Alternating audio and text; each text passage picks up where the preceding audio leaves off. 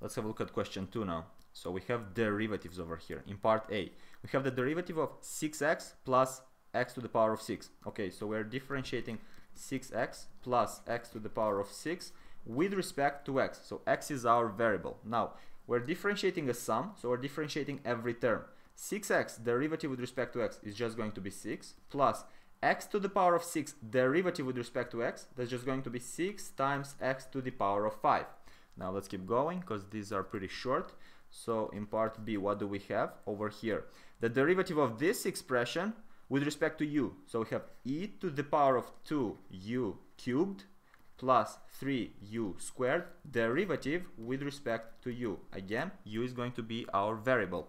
So we're differentiating this entire thing, and what do we have over here? E to an entire power, and that power is an expression of u, an expression of our variable, meaning that we will have to use the chain rule as well. So we have as a result e to that power, e to the power of 2u cubed plus 3u squared plus, multiplied with the derivative of the power.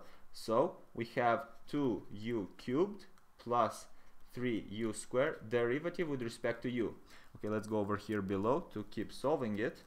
We have as follows: e to the power 2u cubed plus 3u squared multiplied with, what's the derivative of that entire expression? Let's see.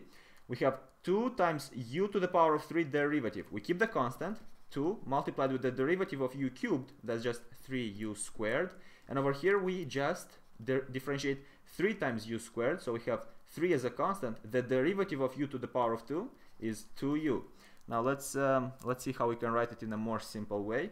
We will keep writing our e, so e to the power 2u cubed plus 3u squared multiplied with, what do we have here? 2 times 3, that's just going to be 6u squared, plus 3 times 2, that's 6u, so plus 6u.